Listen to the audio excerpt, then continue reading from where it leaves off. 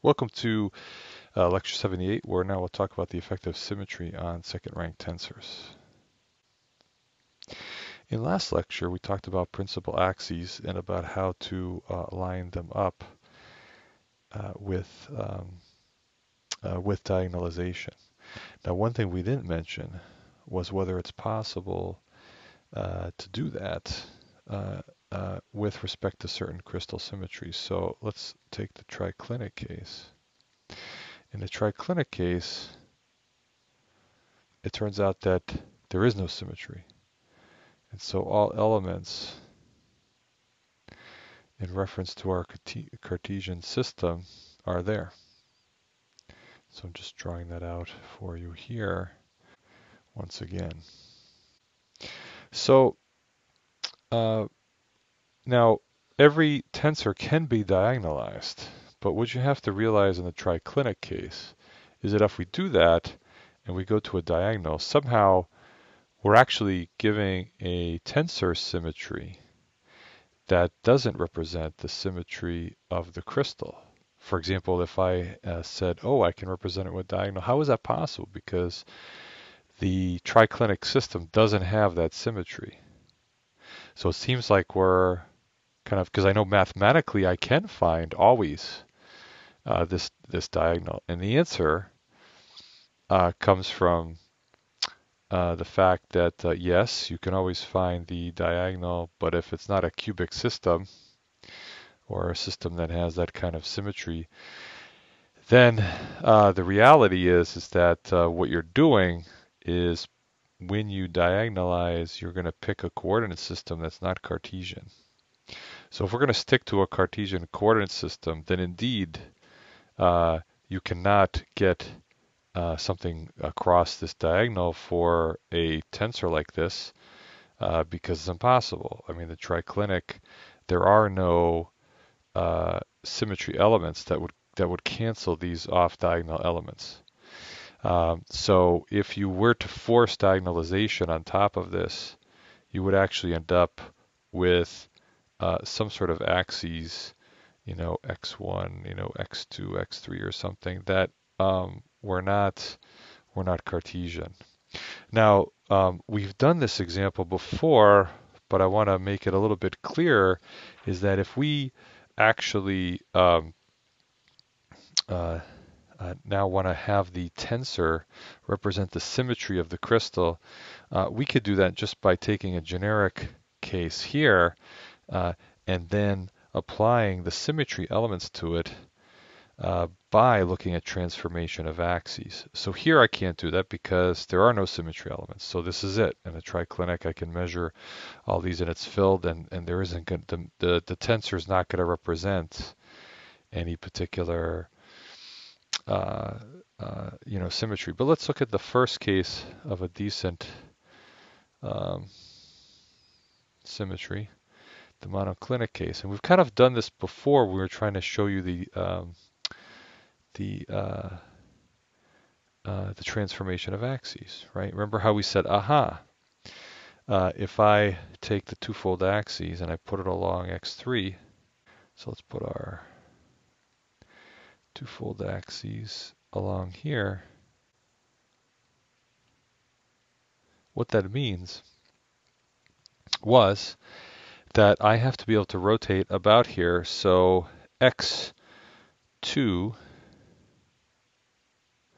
recall, would go in the other direction, x2 prime, and then x1 would go in the other direction, x2 prime, sorry, x1 prime, then x3 prime is the same and is invariant. Now the way that you see that is, remember that we have our aij, just like I've drawn over there, 1, 1, etc., etc., etc. It's completely filled, right?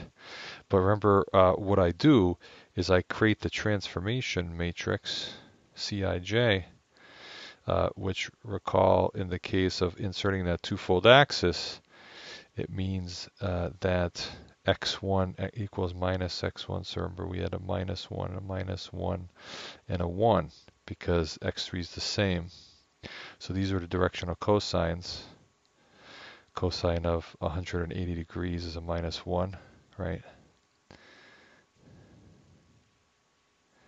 And so that was our transformation between x1, x2, x3, and x1 prime, x2 prime, x3 prime. Remember that I have my aij here and my cij of the transforming of the axes. Remember, this was of the axes. Now we've got to remember our little transformation where, remember, our aij could be transformed by,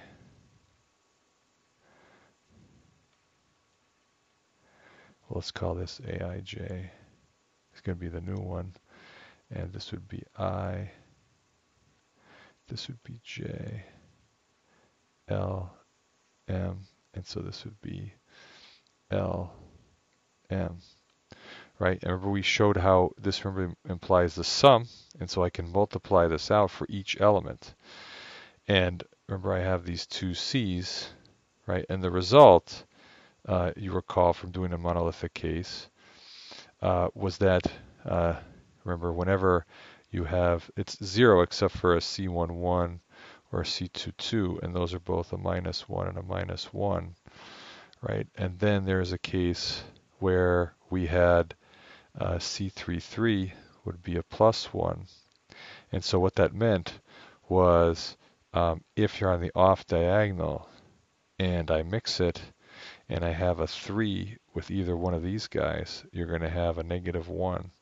And remember, the properties have to stay the same when I rotate 180 degrees. So how could it be that in one direction it's plus and the other direction it's minus? And you recall we had to set those equal to 0, right? So you can see that in the case of a monoclinic, you're going to end up with, if I've chosen for convenience to put the twofold axes along the x3 direction, because this is a 1, 3, this is a 2, 3, this is a 2, 3, and this is a 1, 3. So anything that mixes the one that's the 3 with one of the other ones, they're going to have to go to 0 because they're going to flip sign, because you're going to have a 1 and a minus 1. And so you're going to end up with A being the flip sign. Now, of course, if you look at Nye, they line up the twofold axes with the y axes, which I'm not sure why, but this is with x3, parallel to twofold, right? If we put x3 parallel, you put x2 parallel to twofold,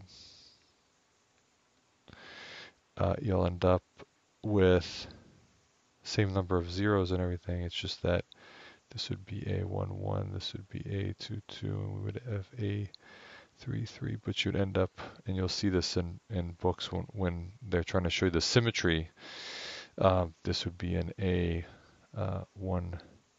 3 and an A3, 1, and then zeros and zeros and zeros and zeros, where anything with the 2 and the 1 would be 0. So it depends on where you put the axis. Personally, I tend to put the convenience of it is that I put the twofold axis along, always the high symmetry one along x3. So you can do the same exercise. In fact, let me show you. So in the monoclinic case, we have used a transformation of axes. By placing this on x3, we all of a sudden see that we are left with a lesser number of elements that are possible. And these went to 0 because upon rotating 180 degrees, the properties can't change. They need to be invariant, and therefore it automatically induces some symmetry on this tensor, again, assuming this alignment. So let's look one step further. Let's look at the orthorhombic case, which you may recall has another twofold axis, right? Actually, it's got, of course, 3, but what we can do is just look and say, well, if we just add one more, what kind of restriction does that place? And so let's go through that thought experiment now. Let's just suppose, remember this is x1 and this is x2. Let us suppose that now I'm going to place along x1 another twofold axis, so that basically x3 moves down here, x3 prime, and then of course if I rotate like that, that means this guy comes over here, and I have x2 prime being over there. So again, I had monoclinic, but now I'm adding another twofold axis. Turns out, of course, we know from the previous part of the class I'm going to get another twofold over there, but let's just consider that alone. And so if I now look at that, I say, aha, well, I certainly already start off with this because this symmetry has reduced the elements because of this twofold axis. And now if I look at the orthorhombic one, remember that with this blue one, the transformation is written this way, right? Because again, the direction cosines between the new and the old axes. So let's look at some of the let's look at A12 now. So A12 prime after this transformation is going to be C1M, C2L. So the 1, C goes over here, the 2 goes over here. AML. So that's going to equal C11, C22, A12. So of course, if you look at C11 and C22, that's going to be a 1 and a minus 1. And so that means that this is a minus A12. Now it's supposed to be invariant, so basically can't be positive and negative at the same time. The only way to do that is to make that 0. And you'll see that if you do a similar derivation, A11 prime is invariant. It stays where it is, so that's fine. That actually stays the same. And the same thing for A22. So the bottom line is, for orthorhombic, we actually end up with an A11, an A22, an A33, and all these can be different, but we end up with zeros everywhere else. So now we're starting to find out, aha, here is one particular system where now I end up, if I'm lined up with the high symmetry along these axes, I end up with the thing having these components along the diagonal. Of course, again, I can fill these other ones if I make those twofold axes along some other direction, which is not the alignment of these with the Cartesian coordinates that I have here. Well, it turns out that we can finish this pretty rapidly now. Let's just clean this up. If I look at any other axes, a threefold, a fourfold, or a sixfold axis alone. So, for example, and you could do the exercise yourself. you could find out that if you put just any of those axes in there, you'll end up with something very similar to the monoclinic, except that I'm going to put in quote here A12 because it's not different now, it's the same. This with the new symmetry that's forced. The other thing is that the A11 is also forced to be the same, and then we have an A33. So the number of unique is reduced to 3. There's only 3 unique elements in this this pattern. And finally, of course, there's the most symmetric case of all, which is, a lot of common materials, of course, in this category, cubic. And if you put all of the fourfold axes and everything else in there, I think you can start to see now with this exercise how when we put all these rotations on top of each other, all these symmetry elements, to make the properties invariant as I, do those transformation of axes that the symmetry elements demand. Obviously, I have to drop quite a few more and more. I have to make these tensors more and more symmetric for these. These I've been all talking here about tensors of the second rank, right? So hopefully that gave you a nice intro into how